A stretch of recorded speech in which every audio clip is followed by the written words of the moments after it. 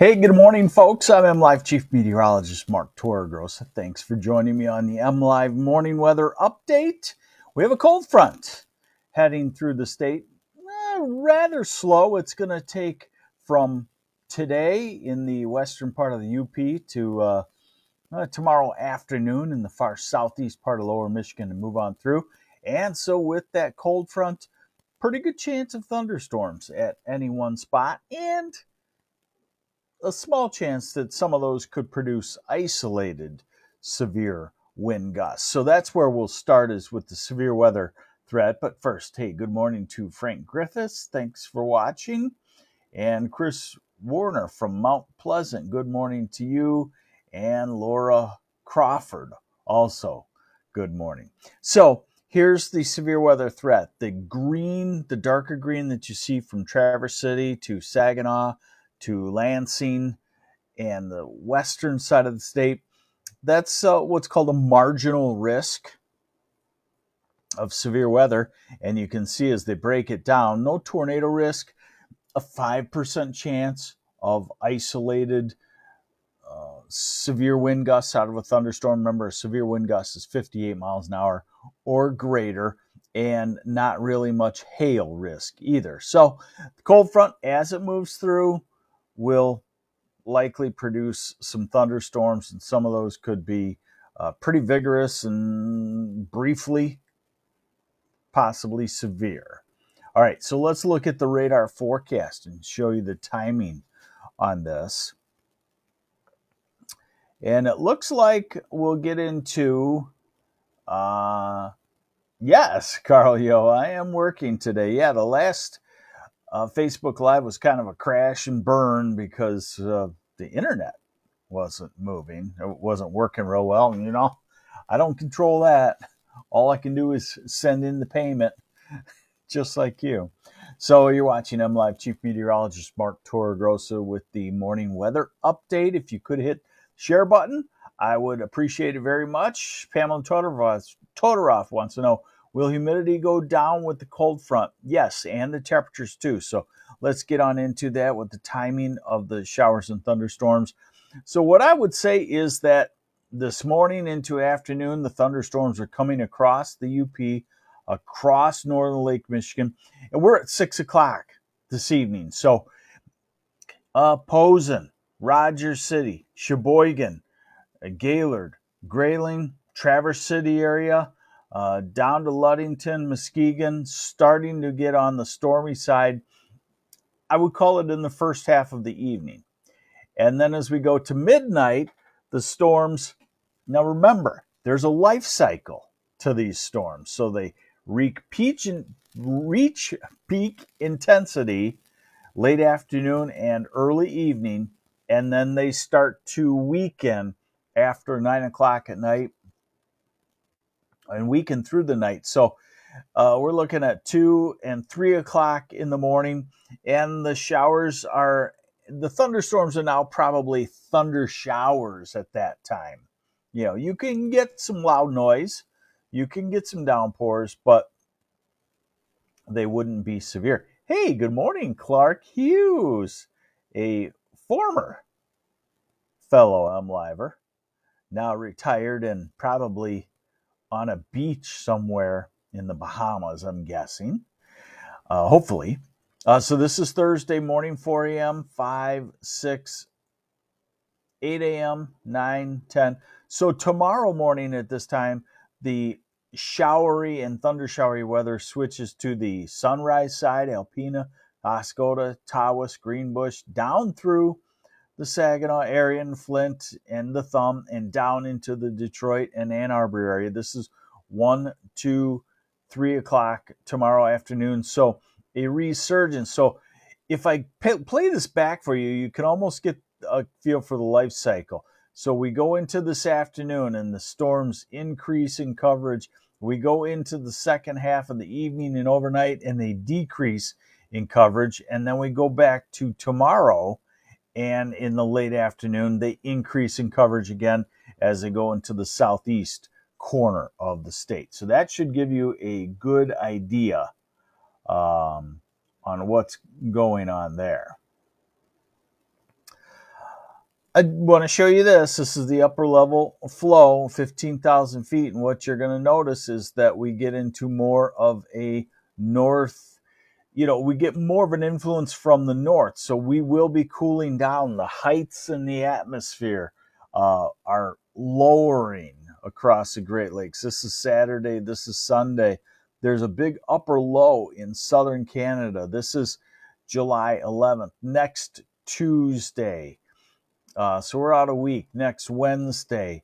So you don't see the big pinkish reddish area. I guess to the south, that's the hot dome. You don't see that building northward. So we're going to be on the moderate side as far as temperatures. We're going to have pretty much what you would call wonderful Michigan weather. So here is the European model looking longer term. This is tonight, tomorrow morning, tomorrow afternoon, tomorrow evening. So you get the feel for the showers and thunderstorms going from the UP today across lower Michigan tonight and tomorrow and off. Friday is a very comfortable day if you're not a heat and humidity lover. And on the weekend, there could be a couple little batches of thunder showers, but nothing that appears to be significant. Next weather maker, we probably have to wait until the middle of next week also when another cold front comes on through. So our rains are there, but they're once a week or so. What time will the rain hit Gaylord, Janet, Laddie? I would say you're looking at rain in the Gaylord area, probably, possibly 5, 6, 7 o'clock this evening. Hey, Scott Korb checking in from the Sioux. Good morning.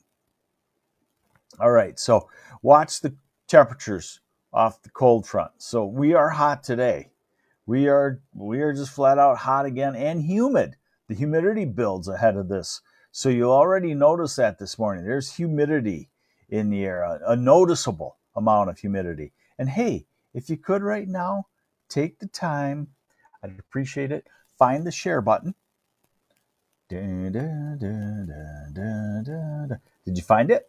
Hit the share button. Let's see what we do by hitting the share button. 260. Let's see if we can go over 300 or so. That would be great. I would appreciate it. Okay, so we're hot today. We're, basically 90 to 95 today. Notice tonight, see where the cold front is? The cooler air starting to come in with the storms. And we go through the night. We will still be warm. Look at tomorrow morning, 7 o'clock. It's sticky in Saginaw and Flint and Ann Arbor and Oakland County, Lansing, Kalamazoo, Jackson, Grand Rapids. It's sticky tomorrow morning. And then as we go through the day, you can see the cooler air slowly filtering in. Certainly not 90s tomorrow. And as we go through tomorrow night, then the much cooler air, good sleeping weather, as we like to call it in the weather biz, right, starts to shift in for Thursday night, Friday morning. All right, this is something for the rainfall lovers. What does the European do as far as total rainfall on this? 1/4 to a 1/2 inch, and if you get under a vigorous thunderstorm, you could get an inch of rain. Consider yourself lucky. It's not a big, real widespread soaking, end of dry times type rain. And then we got to go all the way to next week, next Wednesday, before we add on another 1/4 to a 1/2 inch with a stronger thunderstorm producing an inch. So there's rain in the forecast, but not everybody gets something great. Now, today, low 90s, I would call it. Tomorrow, 80 to 85 is going to be pretty common, but in the north, Traverse City northward, you will have cooled into the 70s. And then Friday, everybody cools down. It's comfortably warm in the south. And in the low 70s in the north. Hey, we're about there. Hit the share button, please. Hit that share button. Say, hey, this is my buddy Mark Torregrossa giving me the weather. If you could, I'd appreciate it very much. So then here's next Saturday. We start to creep up. Next Sunday, we're back into the 80s. Next Monday, we're 85 to 90 degrees. Next Tuesday. And then remember, I told you the next rain would be on the next cold front, next Wednesday or Thursday, and back to 70s and 80s. So you're kind of getting this idea that heat will build up. We'll have a cold front with thunderstorms, and then it will break. It's not a robust rainfall pattern. So we're going to just kind of limp along with Mother Nature spoon feeding us some rain. But probably not a situation where the whole state gets a big dousing and we'd say, okay, we're reset. We're back to not being so dry. There's your weather update. Watch the storms this afternoon through tomorrow. They can be, vigorous, strong to severe. And obviously you need to take cover inside if there's any lightning around. But right now it doesn't look like a major severe weather outbreak. But I'm going to keep an eye on that for you here on MLive. And thanks for joining me on the MLive Morning Weather Update. I'm MLive Chief Meteorologist Mark Torregrossa. Have yourselves a great Wednesday. Got to get used to that messed up week.